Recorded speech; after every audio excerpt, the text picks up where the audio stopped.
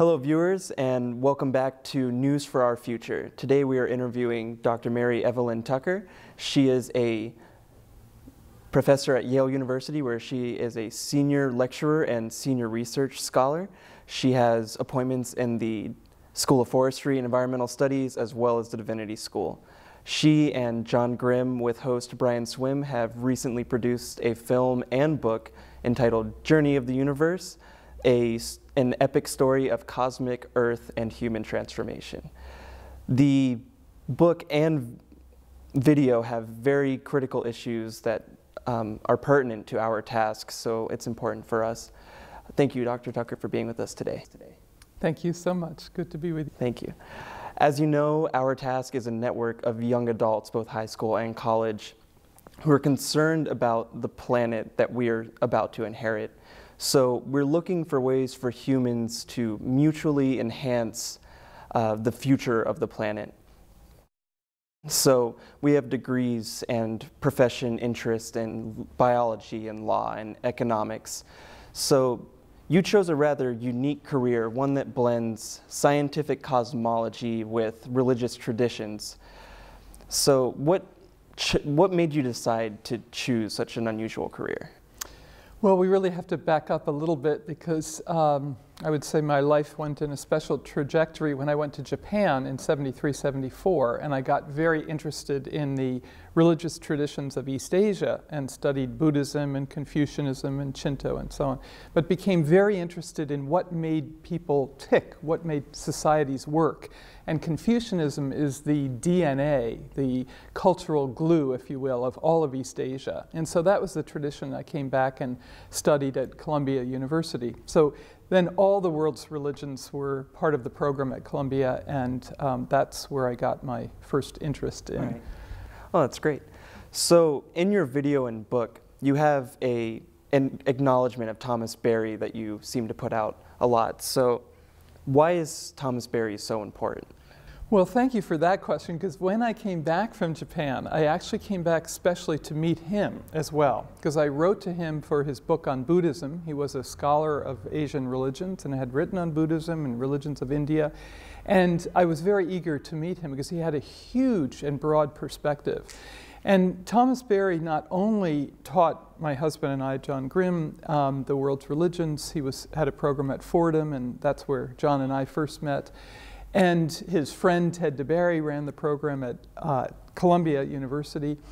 And Thomas not only understood the world's religions, but he understood that we were in a very critical environmental crisis moment.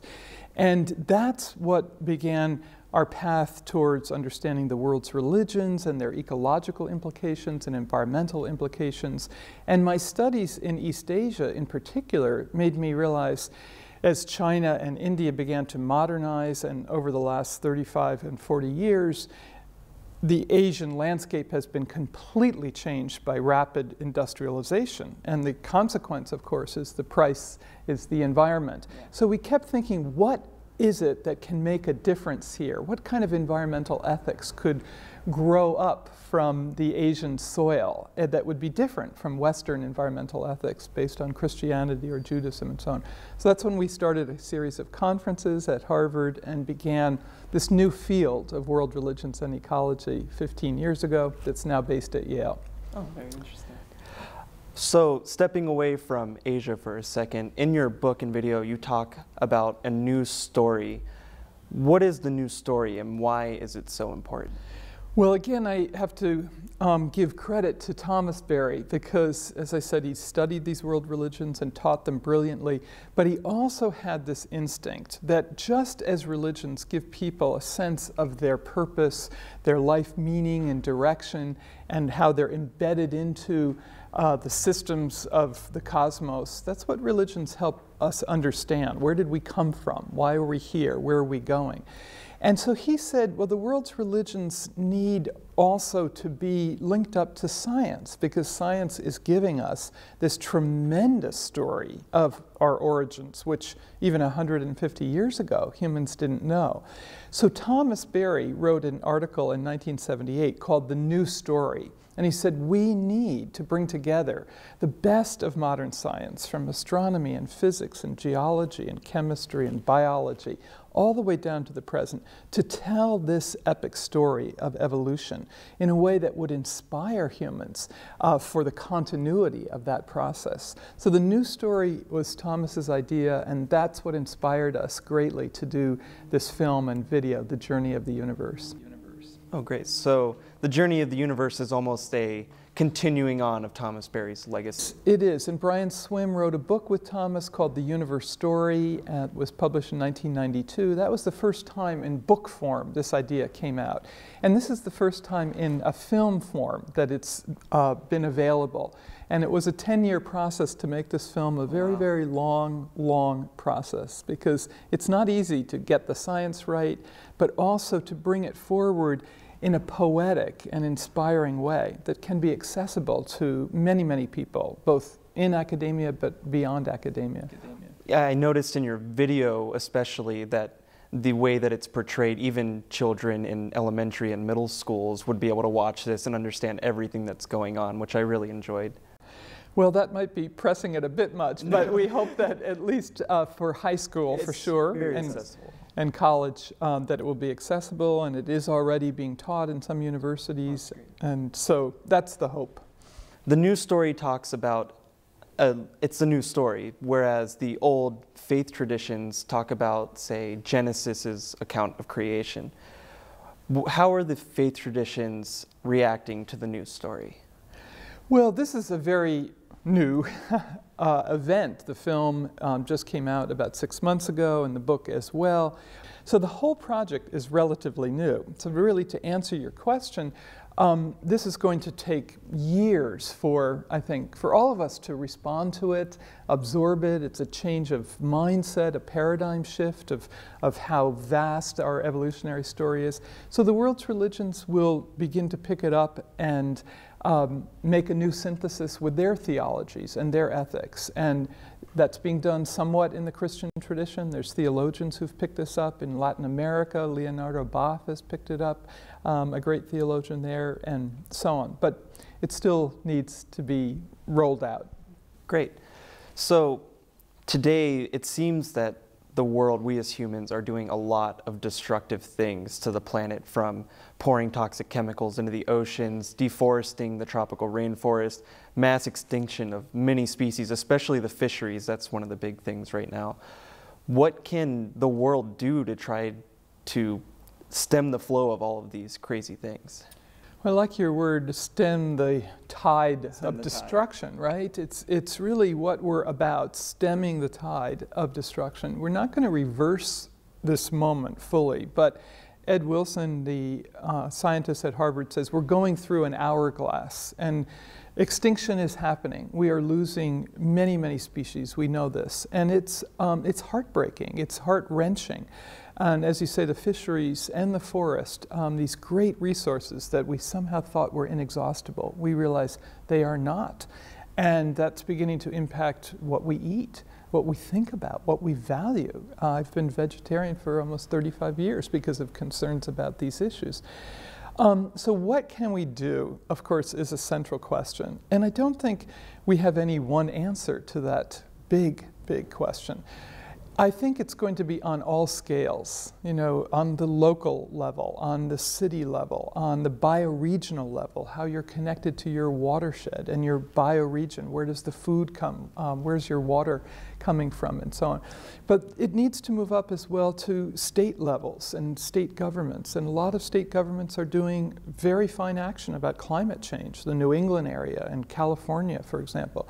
And then the national level, where it's been very hard to make traction. And the international level too, I think Americans are often blind because our media doesn't report fully what's happening on the international level, that I think is a source of great hope and inspiration. Let me give an example. In 1992, the first Earth Summit took place in Rio, the United Nations Conference on Environment and Development, this very contentious and still emerging understanding of the effort to develop in the so-called developing world, and yet how can the environment be protected? That's been the last 20 years on the international level a critical conversation. And there have been so many conferences around this, which include habitat, women's issues, food issues, certainly climate change, and so on. Thousands and thousands of people have been involved in what I would call a major shift, a mega shift of realizing we are now inhabiting a planet that has finite resources, but that we have to create a common future. And without that sense, there will be no shared future without a common future. So the international conferences, I think, have pushed that conversation forward. In Rio this summer in June, there'll be a Rio +20 conference that I think will be very significant. And I think Americans, all of us, have got to join that conversation and not keep our borders closed. We've got to join the international community and the Earth community. In your book especially, and it's in the video as well, I love how you start from the very, very beginning, and the large portion of it is just talking about how much has happened until humans existed. And I love that the end of the book is mostly about the humans and what we need to do in the future, but you really show that the human existence has been so short. Did you do that intentionally when you originally wrote the work? Absolutely. And it's really an invitation, isn't it, into deep time.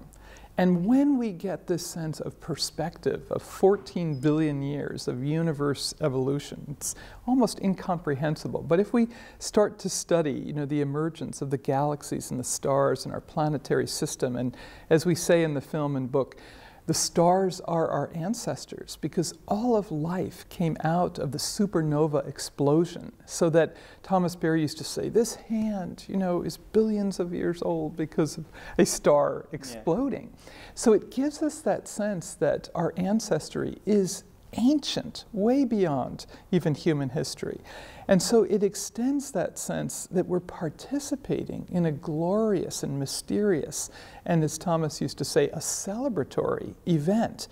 So that continuity with life processes it decenters the human as so important, and it recenters us within cosmos, Earth, and humans. And that is, I think, an exciting change for all of us, that sense of deep time that will ground us and also give us a sense of what Thomas would call the great work going forward of our time. Aldo Leopold once said that the first rule of creative thinking was to save all the pieces, but humans tinker with the earth on a daily basis. We use all of its resources, but with all of this mass extinction and deforestation, we're not really saving all the pieces. So do you think, rather than conservation, which if you think about saving all the pieces may not be working, do you think we should use geoengineering as a way to maybe bring back these ecosystems? Well, I think that's on the horizon of conversation with scientists and with funding efforts and so on, this geoengineering. But I myself am not very sanguine, not very hopeful that that is something we can actually do, and we have no idea of the consequences of putting things in the ocean or into the atmosphere and so on. So the re-engineering of life, I think we need a precautionary principle around to say, let's think about the consequences. We're talking today about Pinchot, who founded the School of Forestry and Environmental Studies, and he had a sense of management of the forest for the greatest good, for the long-term efficiency of the forest. But there's many people who include Leopold who said, we have to have a land ethic. We have to have a sense that this is a biotic community, and we're part of this biotic community. And so I would say that points towards a holism, a holistic ecology. Well, it's interesting, isn't it, to imagine not only this long journey of our past, but the journey that's still ahead. And this moment of great transition, some people call it the great turning, is something that's going to take centuries. And it's not going to happen in decades. It's not even going to happen in our lifetime, for sure, yours or mine or even your children's. But I think as we develop these larger sensibilities, a consciousness of deep time I've spoken about, a affirmation of space that connects us from the microcosm of our home to our larger planetary context, to the solar system and out. That's developing a new mindset, right? And the sense then of what we are going to preserve in a new collective sensibility is absolutely crucial. And Americans have valued, and I certainly value as well, individualism, but we've got to take these Enlightenment virtues of the French Revolution and so on and reconfigure them. So from hyper-individualism, it's all about me, to a new sense of a collective, common good that we need to redefine American society and its future. So we work largely on this principle level. How can the world's religions make this shift and expand their ethical sensibilities? How can we tell this epic of evolution in a way that is inspiring and not either degrading of human hopes or energy? And finally, I think we have to recognize that all the institutions that we used to rely on for guidance, like educational institutions, political institutions, religious, economic institutions, all of them are being transformed and reconfigured. Many of them, in fact, are even breaking down. But there's this, like the economic institutions of our moment, and having immense consequences, not only in our country, but around the world. But if we can sense somehow that below the surface something is emerging, namely the breaking down, there's a breaking through to institutions that will be able to guide us, that will have larger leadership sensibilities. And again, I think your generation has immense possibility of doing this. It's why ecological education, environmental education is absolutely critical for all of us into the future. And I think we can do this, for sure. For this global task to work, we need it to be a global thing that's happening. So how do you think we can set up these global institutions to create this new future for the Earth? Well, again, an excellent question. And a lot of people are not so hopeful about some of these global institutions or conferences, and they think they're unwieldy and sort of beyond being efficient or efficacious and so on. And that's true up to a point, but there are networks that are happening below the surface. People, and that is true because of the internet as well, but some of the face-to-face context has really changed people's views. But the institutions, for example, in the Rio +20 conference this June, the two themes are global governance and global green economy. So with global governance, people are trying to rethink what's the role of United Nations Environment Program? Do we need a world environmental organization? You see, like a World Trade Organization, to counterbalance that. So that's in discussion right now. So that's part of the institutional rethinking, reshaping, okay?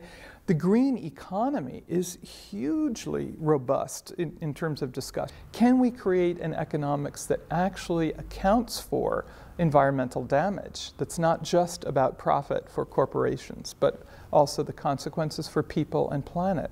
So I think the discussions are well underway, as I say, at least for a decade, on how a new economy has to emerge and how new environmental institutions have to emerge. It won't all be resolved in Rio, but it's underway.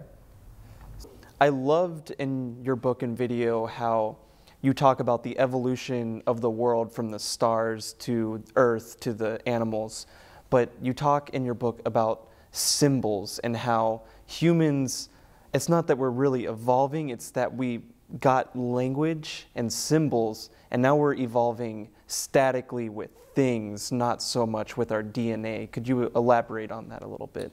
Your question, which is such a good one, is we're at a moment of cultural evolution as well, right? So the processes that have gone through natural selection and mutation and change with all of the dynamics of evolutionary laws and scientific laws, are now being reshaped, not always to the good, by our actions.